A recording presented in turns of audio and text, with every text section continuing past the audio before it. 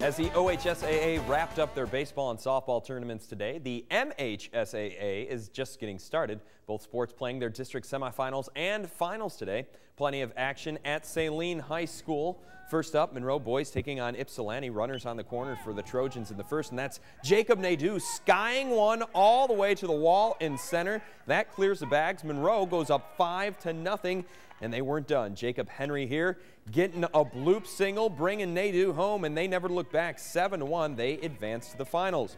Bedford taking on the host school in the second game. A rough first inning for Mules standout Jackson Lamb. Down 1-0 in the first. As I mentioned, shot to the gap. Some confusion with the outfielders. That allows the ball to drop. 2 runs come in. His nightmare not done. Throws 2 wild pitches, allowing 2 more runs to score. It was 6-0 after 1, and Bedford knocked out 9-2 the final. So Saline and Monroe go at it in the finals, and well, things got ugly for the Trojans. 17-0 the final. Brent Vaccaro throws a perfect game for Saline.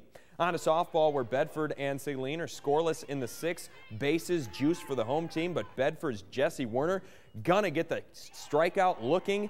The game would go all the way to extra innings. In the 8th, Mules with 1 on. J.C. Swick grounding to short, should be an out.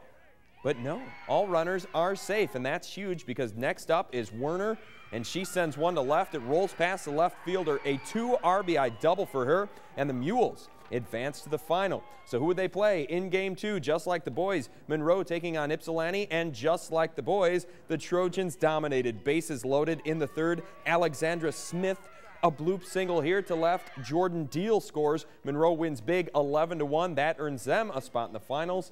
And in the finals, Monroe tops Bedford 6-0 to continue their season. They take the district crown.